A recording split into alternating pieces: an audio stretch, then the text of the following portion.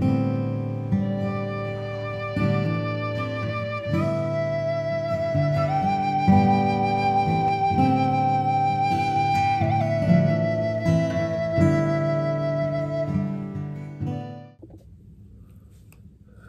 greetings, friends, and welcome back to 5 Minutes of Revelation.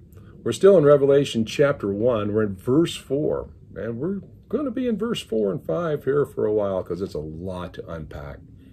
Last time we talked about grace and peace.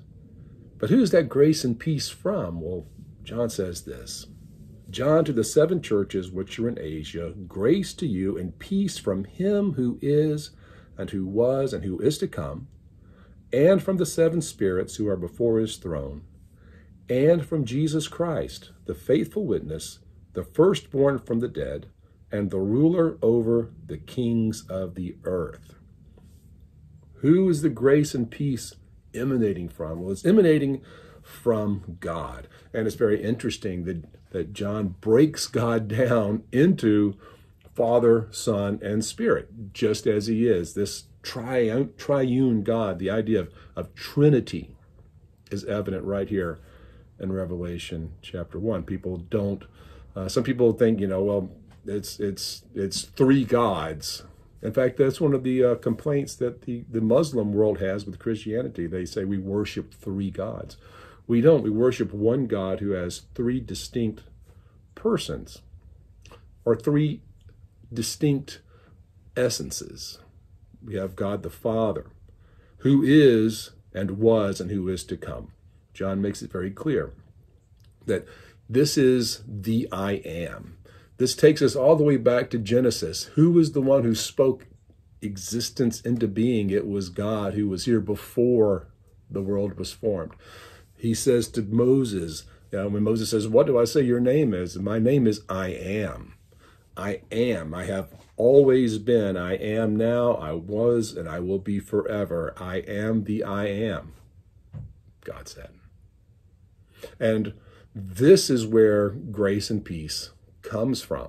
It comes from not the gods of Rome who have temples today, but that temple can rot and fall down, or they can fall out of favor, or another god can come along and surpass them, or they can be at war with another gods, and and they have all of this stuff going on.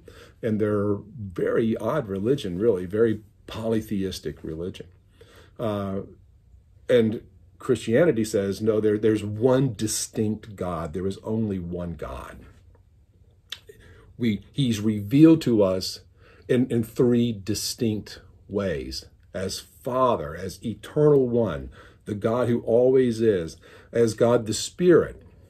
John puts it to, and from the 7 spirits who are before his throne. That is the 7-fold spirit of perfection that exists constantly before the throne of God, available to do whatever God bids. Whatever the Eternal One wants to happen will happen, because his perfect spirit is always present and emanates from him outward into all of creation, not just the world, all of creation. It's a really fascinating idea when you stop and think about it. I think one of the things that I've thought about a lot lately is that Christianity for many, many years has been considered very Western-centric, very Eurocentric. This is, it's a Western religion. Buddhism and Hinduism are more Eastern religions, and Judaism and Islam are kind of Middle Eastern religions, but Christianity is the religion of the West. And that's kind of how things were put together. But God says, no, I'm the God of everything. The eternal God who was before all things, who is now, will be after all things. All things are in submission to God. It's not a Western religion. It's not even a planet Earth religion. This is a cosmological reality. God is the God of all creation, not just our little blue marble floating out here in the Milky Way. Think about that. Grace to you and peace from the eternal God, peace from the Spirit of perfection, the Holy Spirit who is before his throne all the time, never not in his presence, never not doing his bidding, never not actively working in his creation, holding creation together and accomplishing the divine purposes of God. Grace to you, peace from him and from Jesus Christ, the faithful witness, the firstborn from the dead, and the ruler over the kings of the earth.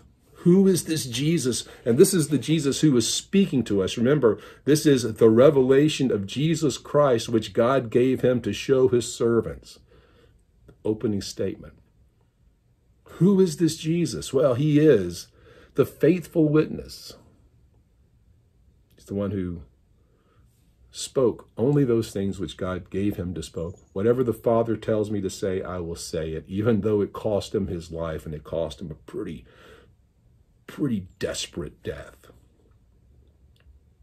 But because of his faithfulness, he was the firstborn from the dead. For Jesus rose again the third day.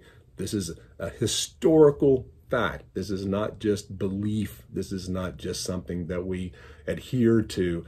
This is truth. He rose from the dead.